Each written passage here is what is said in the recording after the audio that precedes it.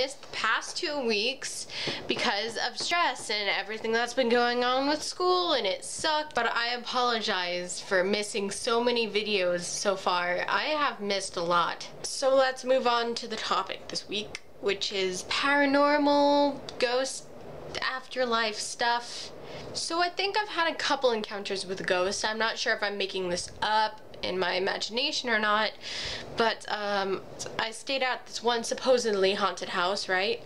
And random things would happen, like the dishwasher would explode and there'd be soap everywhere, and then there was a vase on the table all the time, and then I'd walk out of the room and come back in and the vase would be on the ground. Just things like that would happen all the time. Or another time would be when I was walking past this very old neighborhood and it was late, and it was me, my sister, and a couple of her friends, and I kept seeing shadows that were moving that looked like mine, but I wasn't moving that certain way. I could be making this up, you know, I don't know. But I do believe in ghosts, and sometimes, I don't know, you get that feel of a ghost sometimes. You just know something's up. Sometimes it's made up, but sometimes I don't think I'm making it up. And I believe that ghosts can like come and go, so they'll come to someone's house and then they'll leave. I hope you guys don't think I'm making this up.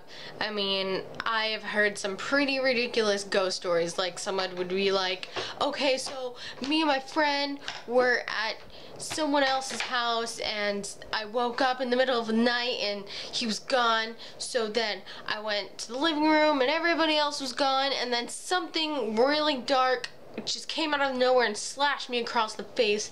There's blood everywhere. So then I ran to my house and my parents said there was no blood or gashes on my face.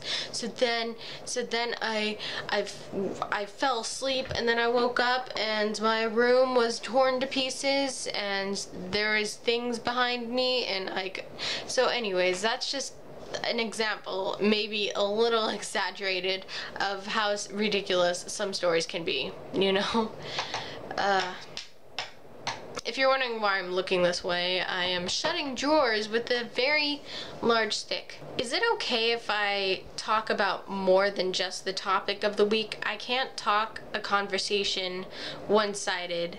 It's kind of hard for me to talk to a camera for more than a minute or two about something and not have a response, you know, until after I'm done talking. And with topics like politics, I'm not really sure what I'm talking about, and I can't talk about something if I have no idea what I'm talking about. So yeah, just gonna say that. Okay, now I have to go, so